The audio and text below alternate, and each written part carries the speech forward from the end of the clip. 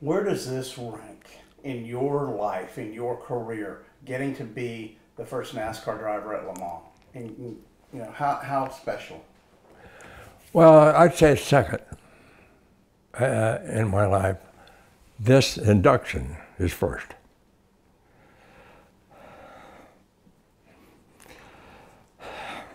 It's meant a lot because I work so hard and I race so hard, you know. Sorry. So I'm looking forward, but it'll be second in my life, regardless how good it is. Maybe when I come back, I'll say it's first, but we'll know in another month or so.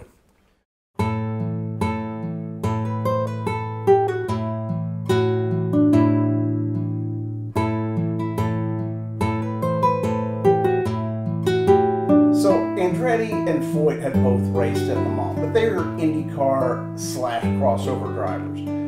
You're the first NASCAR full-time driver to race at Le Mans, and you're the last one left. How does that weigh on you? What are your personal thoughts about looking back at that and where it is now? Well, I think what happened, I didn't really realize how important it was, and how prestigious it was to go to Le Mans, you know. I just took it as, well, it's another race, you know, but it's a longer and that type of thing. But I look back at it and I think, well, it's history, and I'm sure glad I did it. I'm not happy with the results of the first one. The second one I did pretty good. Dick Brooks and I, we drove a car together and we finished the race. We had a serious breakdown for a while in the transmission, but we finished, got it put back together, and went in. So, and then sometimes I wonder, why did I take 3 motors? All I needed was 1 motor to practice with, change it, and race for the other one. So, but I had 3 with me. So, when you look back, it really is history, and I'm glad to be able to still be here and talk about it. You know, you look at the picture of the Formula 1 drivers alongside of you, and not too many of them are alive, and I'm older than all of them, you know, at that time the picture was taken. So I'm happy to be here. And you get to go back? And I get to go back. This is going to be such a thrill for me. I just don't know what all is going to happen over there, because I think it's going to probably be a lot of PR with me coming, and I want to meet the president, of course. I've been trying to think, Mr. Macron. Mm-hmm. I want to say Emerald. His first name is, I had it down pat, but I'm sure he'll be there, and I'd like to shake his hand and talk about 47 years ago, because he's a young guy. Everybody's younger, you know. Obviously, it's been a good year for you. You started off with the Hall of Fame in Charlotte, and now you're you know, looking forward to going back to Le Mans. This will be what, your 3rd trip? But what was it like starting the year off at the Hall of Fame and then coming and knowing you were fixing to go to Le Mans? Oh, this year, well, it was very exciting. Of course, I had to change my speech. I had in my speech that I would sure like to go to Le Mans, so I'm going to ask Jim France and John Doonan, the IMSA guy, during my speech, that I would sure like to go. I would welcome an invitation. Well, the night before, with dinner, I sat with Jim at dinner when they presented us the jackets, and so we talked about it then, and he says, I think we can make that happen. So I already knew when my speech, so when I said the speech, I thanked him, however, whatever I said, I don't remember. But it wasn't on the board. So you had to take it out. Yeah. But they were reading your mind. They knew that you'd want to go back. Pardon? They knew that you would want to go back. Yeah, and I told them, I said, I don't really want to be a spectator. I would like to be part of the team. I'm sure there's something I can do that will be helpful. And that's what I'm looking forward to. I don't know what it is, but they got my shirt sizes. And Jim said, well, you might end up being a fourth driver. Kidding me, of course. You know, better have a uniform that fits.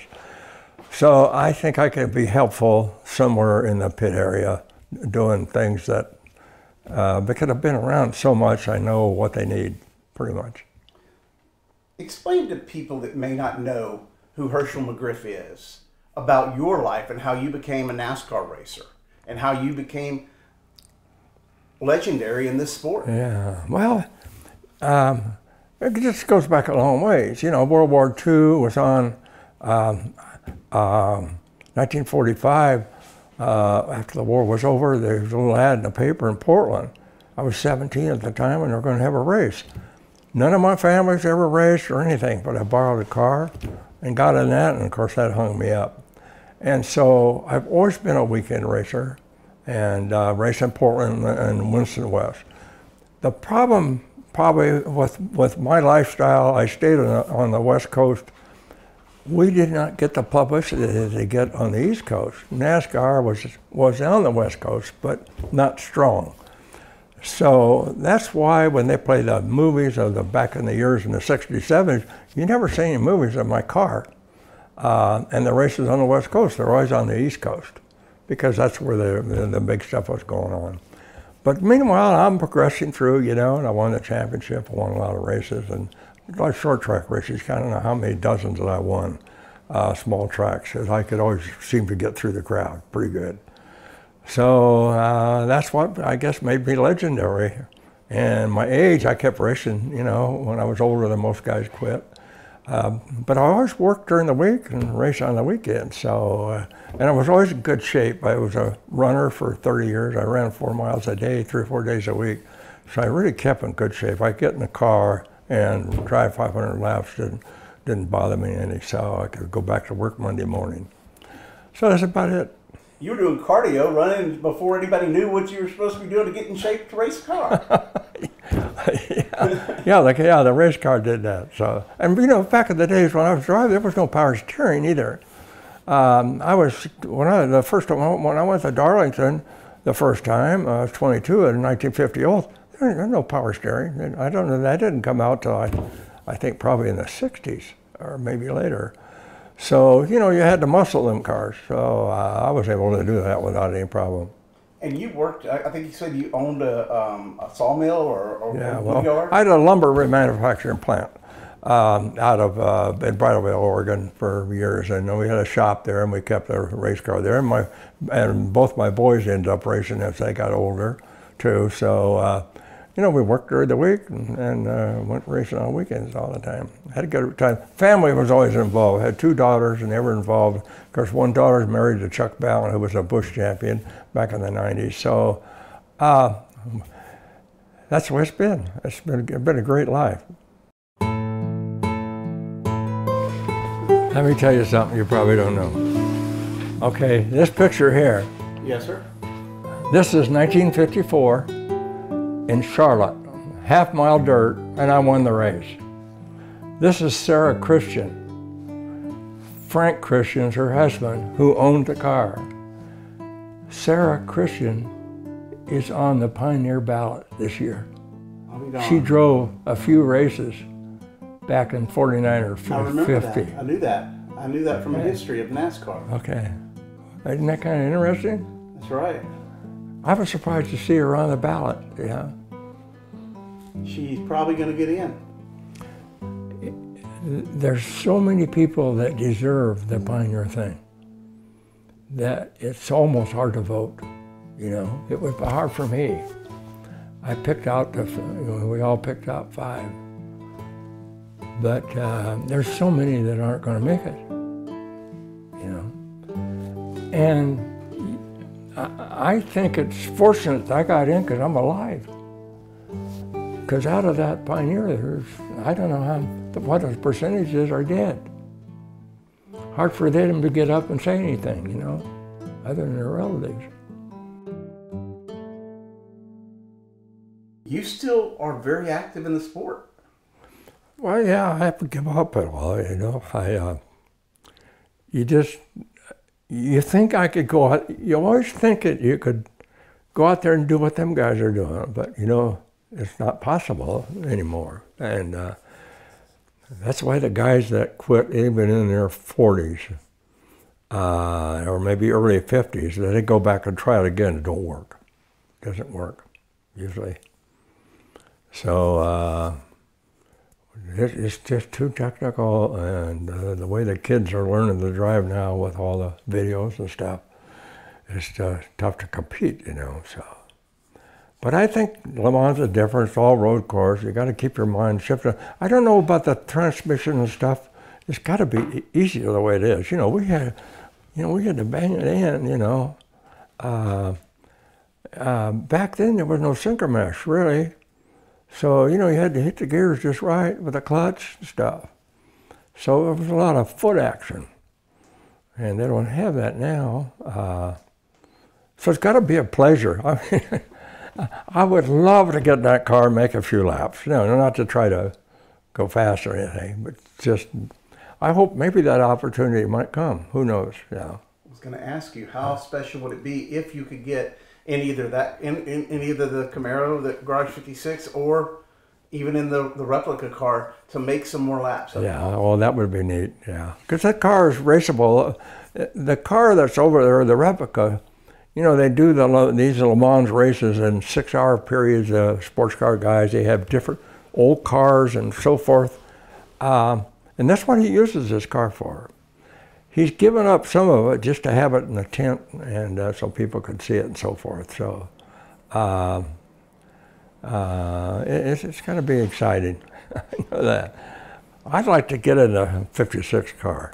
That's the one that would, because they're so different, you know. And I can't imagine how that thing drives, probably, you know, compared to what I've driven before. It looks like a spaceship inside of it. I bet it does. You're 95, right? And yeah. But at 100, Rick Hendrick and Richard Childress both stepped up and said, if you make it to 100, or when you make it to 100, they're going to build you a race car to race. Are you serious? Is that a serious deal? Well, they both promised me a car. Bill McInally furnished me a car when I was 90, when I drove a Tucson. And he says, if you make 100, we'll do this again. Well, meanwhile, I'm at Sonoma a couple of years ago, and Richard Childress, we're doing a thing up on the stage before the drivers' meeting, and some fan says to me, you think you'll ever drive again? And I kiddingly says, well, I might drive when I'm 100. Richard Childress turned around and shook my hand. He says, if you do, I'll furnish the car and all the crew. And he shook my hand in front of the camera. So I got 2 cars going. Now, I don't know if that'll ever happen. You know, it's something I can have a lot of fun with, but who knows? Hey, they're both Chevrolets, and they're both well-to-do in the sport. They can make this happen. Oh, yeah, we can make it happen. And that might come pretty quick. I'm going on 3096, you know. Yeah, that's right. And you're 4 years away. And yeah. What would be a racetrack you would want to race at 100? That's something I haven't figured out. Kurt Chevrolet, he wants to be on my crew. He said this back in the induction, and well, what track would you pick? I said, well, I'd have to think about that. I don't know. Probably a good half a mile somewhere, you know. A short track. Yeah. I want to move to the 1976 24 Hours. Tell me a little bit about how all this came together. I mean, I know what happened at Daytona with the 24 Hours, but you were good friends with Bill France, and my understanding is it was like, you were one of the picks. The first 2, I guess the first 2 cars couldn't make it. It was like the first 3 got to go to Le Mans. The first 2 couldn't go. Then you were the 3rd, and then Don Lovey was his team was picked later. But what was that like? What was that process like? And were you like, hey, I want to go. No, I don't remember any of that. I mean, I didn't know people that was picked ahead of me. Oh, really? To go. And of course, I was there. I ran 15 hours there, and we broke down. So, because actually, I didn't really want to go to France to start with, because then I missed Riverside, and I've won a lot of races. I usually always won the Saturday race, you know, and so I missed that weekend there. But I'm not too sure who it was that. Then we made the arrangements, of course, to go. And we decided instead of taking the Chevelle, which is a smaller car, we'd take that Dodge. The Dodge was more impressive, a bigger car, noisier, and you know, with a big motor in it and stuff. So my son had one, so we used my son's car. That's the one we took over there. And I worked through with NASCAR. I don't know who it was that was my reliance for money and making arrangements and so forth. But I actually didn't cost him much. I think the figure was around 80,000, which is nothing nowadays. But see, we fixed the car myself. We owned the car, so we didn't have to buy anything. We did buy extra wheels and a few things like that. And a couple motors had to buy the parts for. I had a sponsor for a motor, put the motors together. So Winston Cigarettes owned the freight line on the boat, so the containers was probably a free deal for NASCAR. So I had a trailer built, and we hauled the car to the East Coast on a trailer with my pickup that I drove personally, and they loaded it up over there, and then they brought it back, and we brought it back home that way. So, but who I dealt with out of the NASCAR office for sending me the checks and so forth, might have been Jim Hunter, and most of all these guys are gone now or retired out of there. Yeah, you're one of the few left of the group. Pardon? I said you're really one of the few left of the group of people from back in that day. Oh yeah. It's all new people now, and of course a lot of them don't know me, but Bill France Jr. He came over there. And he came over with the fellow that was ahead of Union Oil. And I think it was probably Union Oil's airplane that they come over in. And so Bill Jr. was right there with us all the time. And I was totally embarrassed of what happened. I had a problem between communication with the engine builder on the octane of the fuel. I don't know how that hell happened. But of course, I was responsible. I was the owner and so forth. So we did everything in our power to try to make it work over there with the engines, head gaskets and so forth. But the motors were built for like 91, and that stuff was only like 83. So the fuel was really weak. So that's why we couldn't run much. So that was going to be one of my questions. Was there was one report that said it was an oil leak, but truthfully, it was the octane levels didn't match. The motor basically imploded, and that caused the oil leak. Yeah, well, it burnt the pistons right out. I could run about 3 laps, and it burned the piston out. So I practiced on one, qualified, and I let my son practice on the second engine, and the third engine we put in I started the race with. I'd ran 3 or 4. I don't know how long I ran before it burned out. 2 laps. Okay, yeah, 2 laps. That thing would go. We did. We were the 3rd fastest down the Mulsanne Straight, 2:27. Wow. So the Dodge, and but they did it as far as publicity. That Dodge made the front page of the main papers every day. They were there taking pictures of up on the jack stands, changing the motors and doing this and that. So I think it brought a lot of attention, and of course, they loved the sound. Going down that big block, instead of sounding like a buzzsaw like the rest of them sports cars do, this thing really was really healthy.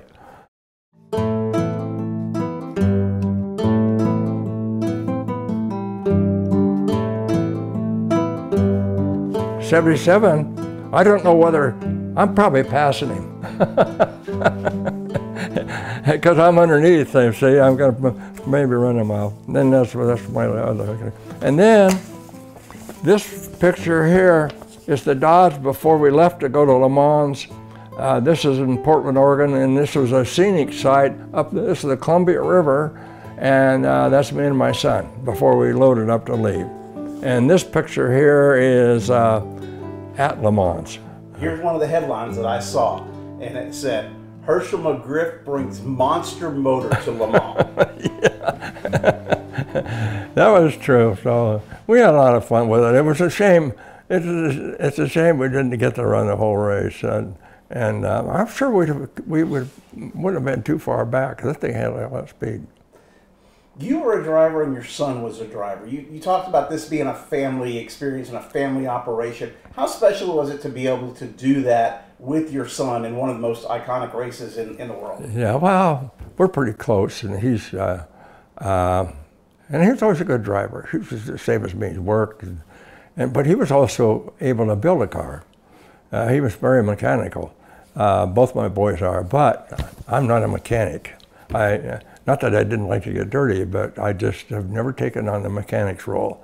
So I think that's why maybe Bill France picked me out to do PR work and stuff back in the 50s, because I was clean, wore, dressed nice, and could present myself pretty good. So, but in France, it was the same thing. I had trouble going after parts. In the French, they couldn't. It's not like Mexico. In Mexico, you can make them understand what you want. In France, I needed some little piece. I had to go back without it. I'll be honest with you. I've been dealing with trying to get credentials and licensing for the next couple of weeks over there, and it's not their fault. It's my fault. I am oblivious when it comes to speaking French, and I hope I have not frustrated them. So if they're watching this at some point, I really appreciate their efforts for what they've done to help me with all of this, because it has not been easy to communicate, and we don't know French. They know English, but we don't know French. Yeah, lucky for me that Kelly from NASCAR has been taking care of all my stuff, so it's pretty easy for me this year. They got all the credentials, little place to stay, and transportation. Not 76. So, because I guess I deserve it, after I'm 95 and I've done a lot NASCAR all my life, so they appreciate it. It's nice to be recognized, Up until a couple of years ago, not too many people knew me, really. I go on the East Coast, well, who's he, type thing. And I sit alongside Richard Petty and he signs his name, and I'm sitting next to him and they walk off. Not all the time. There's always a few people that follow you pretty close. And I've got some really nice letters, especially since I've been inducted. How were the French? How did they treat the American teams and you, and when you got over there? What was that like? They couldn't do enough for you. It was, we stayed in a villa not too far from the track and so forth, and of course I was always bolted down with the car, so I spent my time at the track most of the time. Not out for any fancy dinners or anything that much. So you didn't go out. I heard that a lot of the teams went out to Paris and had a grand old time.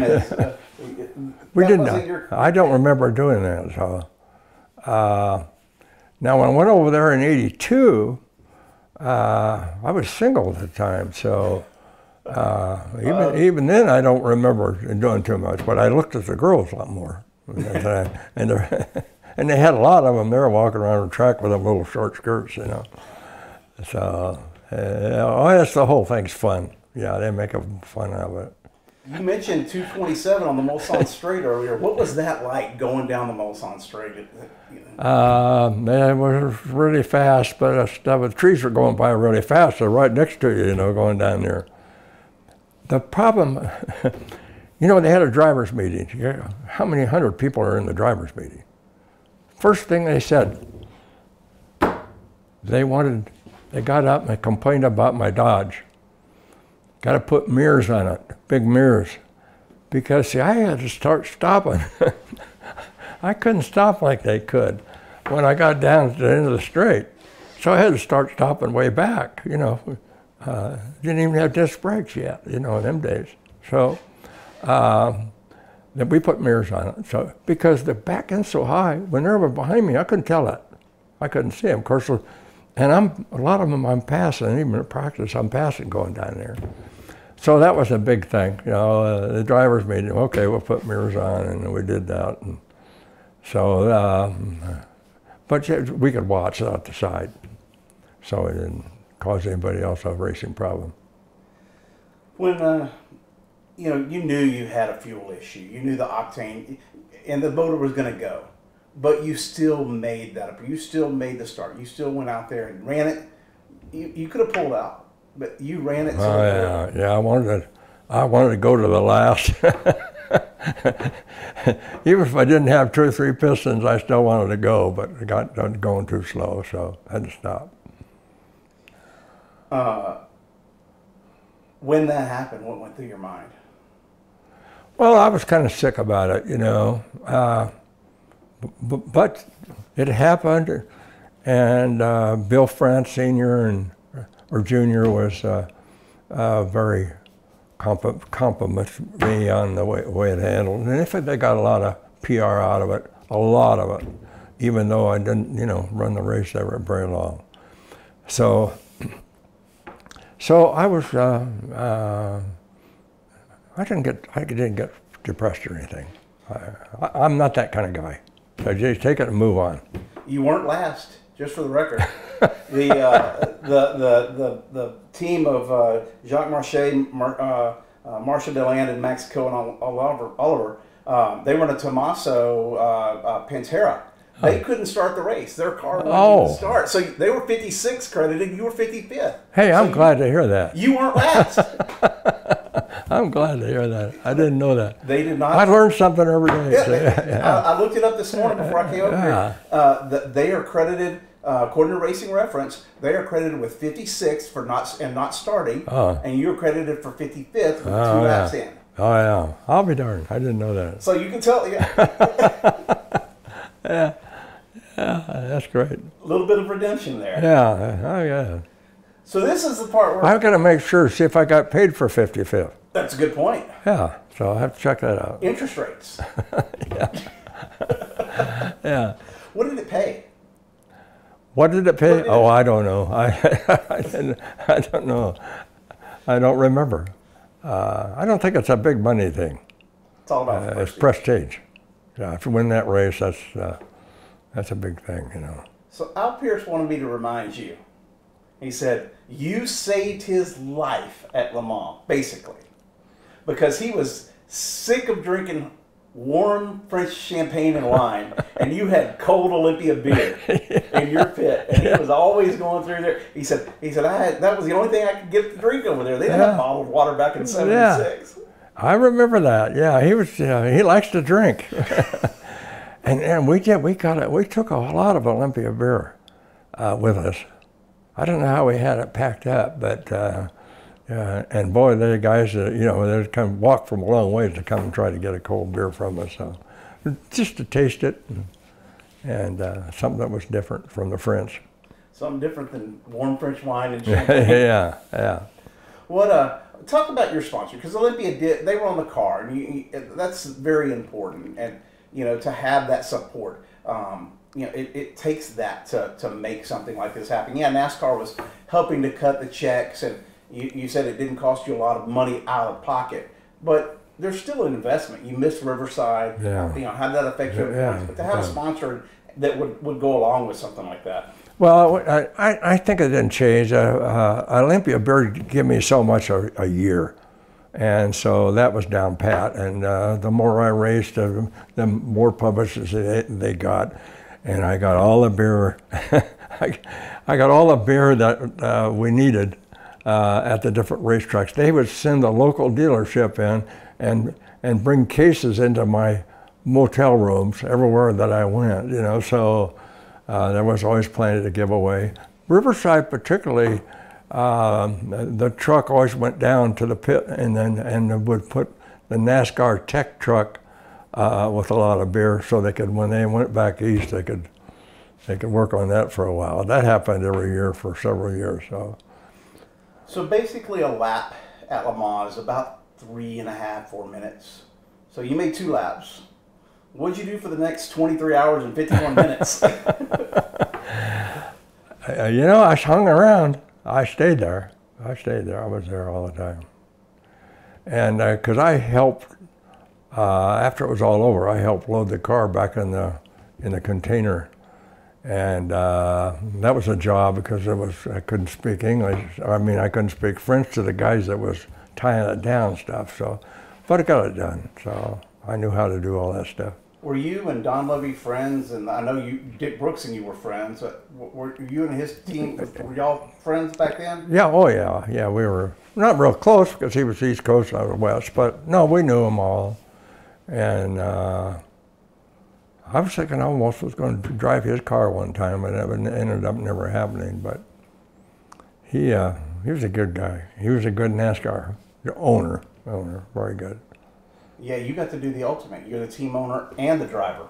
Pardon? I said you got to do the ultimate. You're the team owner and the driver. And the driver, yeah. I had, that was a lot of responsibility when I look back as the owner and the drive and the crew.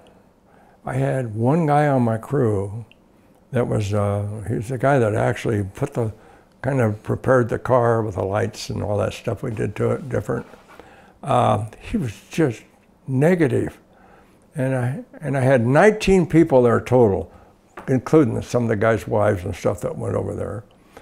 And that one person made it tough on me, before the race to get everything ready, because he didn't agree with anything, And of course, I wanted things my way because I owned it, so he had to do that. But it wasn't easy. But we had to have radio, we had radios that they could talk on the different corners if they have a problem. So I had to take guys over to do that. Other than that, I was basically had about 5 guys that did the work on the car. When you heard that NASCAR and Hendrick were sending a Garage 56 entry again for the 75th anniversary of NASCAR, the 100th running, 100th anniversary, the centenary of the Le Mans this year, it's the 100th for them. What were your first thoughts? Well, I had to go back with a friend of mine, Dick Pearson. Dick Pearson is about 70-some now. He's the one that drove the truck across the United States to put it in a container. He's been going to Le Mans. He got acquainted with a guy over there. They built this replica car. That was built in Portland, and he made the negotiations for this French owner who owns the car now, yet. And he's been in contact with all these people. So I knew, he told me all about Garage 56 before it ever got going too much. He seems to know, he knows the right people. And in fact, he's been to Sebring and watched him practice with it, so forth. He got acquainted with the drivers and the pit crew, so forth. And he's going to be there. So I get a lot of my information from him, and I'm not too sure where he gets it all. So, any advice you have for Jimmy Johnson or Rock or Jensen on what, you say you want to be a driver coach. What advice do you have? Well, I think maybe enthusiasm and pep talks and stuff to keep their spirits up if the car's not like they want it or something. I think I can help in that area. So, and I hope my ring is showing up in this conversation. I'm flashing it around because I'm very proud of it, and you can't imagine what that cost me. Probably, but I've always been a happy guy and not negative, and I think if any of that's going on with the pit crew and stuff, I can be helpful that way. Not that I think it would, and I think everybody should be. This is going to be such a great deal, and I can't believe how many people are going to be there between Goodyear and Hendricks, and Rick Hendrick doesn't really know me particularly, but I saw him drive a sports car once back in Riverside. He drove on the Saturday race. That was years ago, before so he was a driver too, along with Roger Penske. Right. I go back that far to watch Roger race, so I know a lot of stuff. Yeah, probably all the people on this team of Garage 56 really don't know me, unless they read something. So I'm anxious to see them. Jimmy Johnson. Of course, I've met him. I just seen him the other day at Darlington. And Rocky, the UK driver, I'm anxious to see him. And the third driver is who? Jensen Button. Button. Button, yeah, Jensen Button. I'm anxious to meet Button. Him and I will get along great. Character. I've been watching him on the news, on Formula One and stuff, and I know that we'll click really good. And who knows, I might give him some driving points just for kicks. Jim France on the stage, and he had all these chairs set up. Well, I always got called first, I guess, because I was the oldest one. So, but this is, it's a stopwatch. It's not a watch, it's a stopwatch. Yeah. So everybody got one of these. And Jim would hand you the box and you sit down. There's 10 chairs. There's 10 chairs there. And then the rest of the guys come up, you know, like all the guys that are retired now, but it ended up being 31. I don't know exactly how many of the first 50 is there. I think quite a few, like Red Farmer and so forth. And Rusty Wallace, I'm not too sure. He might have been one of the first 50. Guys like that. Out of the 31, I'm the only person Jim France hugged. Wow. He likes you. Yeah. I didn't know that, but my wife did. She says, when I sat down, she says, you know that Jim's the only one that hugged you. Yeah, hey. I'm huggable. You're huggable. Somehow, I'm going to put that in my car. And if I pass somebody, I'll time them or do whatever. I'd have to play with it.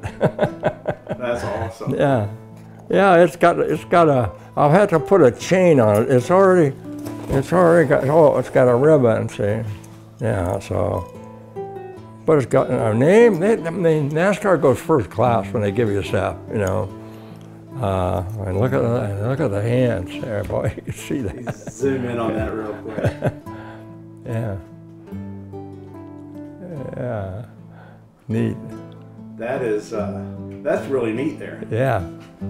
Well, that's how they did stuff in those days. I mean, here, sit around and Dale Emmon could come with his, you know, Richard out there timing Richard all the time, but just boom, we need to get it right on, you know. We don't get gifts like that in NASCAR anymore. Well, you do. We don't. Yeah. Is it safe to say that NASCAR, like, basically through your racing, built everything we see your whole life? Pretty much. Because, of course, being on the West Coast, we were a little bit behind. But then, you know, when NASCAR used to come to Riverside and Ontario, and now, of course, Auto Speedway and then Las Vegas and so forth, they needed the West Coast guys. There wasn't enough East Coast guys would come. You know, they may have 25 cars, but they needed 40 or 35 or 40. So that gave Winston West guys a chance to race with them and go through all their tech procedures and stuff, all that. So, of course, that don't happen anymore because the series, the ARCA guy, what they call ARCA was Winston West now. Different kind of car. But we were running the same thing back then days, in the 50s, 60s, and 70s. So. You have any nerves going back? Any what? Any nerves? Any jitters? Is it?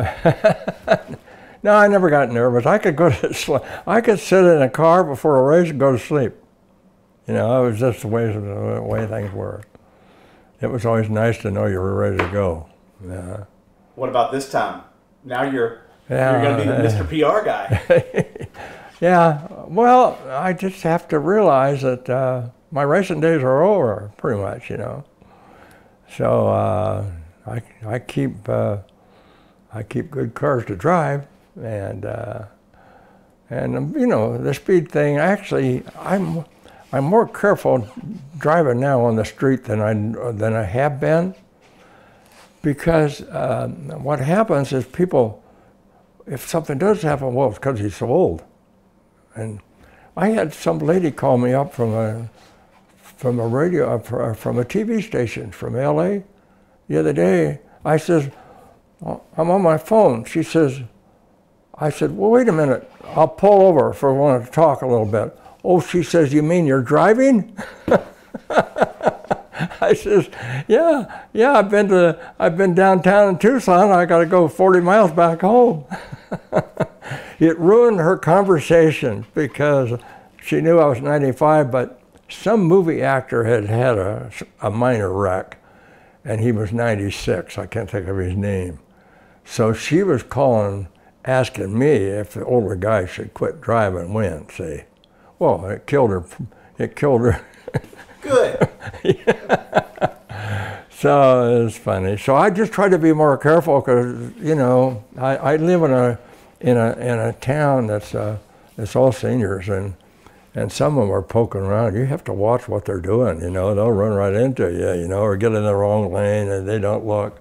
But, you know, they still don't want to give up. So I don't think there is any age limit because I'm probably a lot better driver than the most 50-year-olds, you know, as far as, probably couldn't tell them that, but I think it's who you are.